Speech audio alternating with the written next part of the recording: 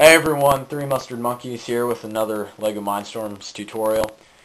This one I'm going to be showing you how to make a differential line following robot.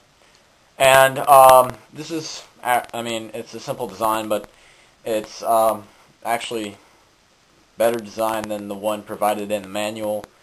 Because the one provided in the manual, first of all, only one light sensor, so it's limited in certain ways.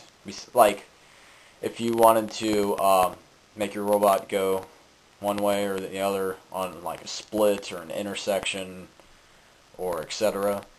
The one in the provided in the manual doesn't cover how to do that, and it cannot be done with one light sensor anyways.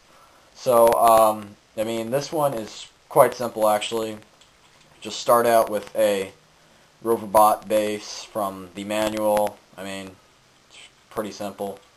But just make sure you have a Technic beam on the front. It doesn't really matter on the size, but just make sure you have that. And so then just put your RCX on the base, like so. And connect the motors to A and C. The left motor to A and the right motor to C. And then the sensor mount, of course, is just two regular standard LEGO Mindstorms light sensors. And just a 6 LEGO unit Technic beam, these black beams right here. And then just a couple of Technic plates and a few pins. And pretty much just stick that right here on the front, right here, like so. Then just stick on the light sensors to sensor port 1 and 3. And pretty much this is the actual final product of it, of course.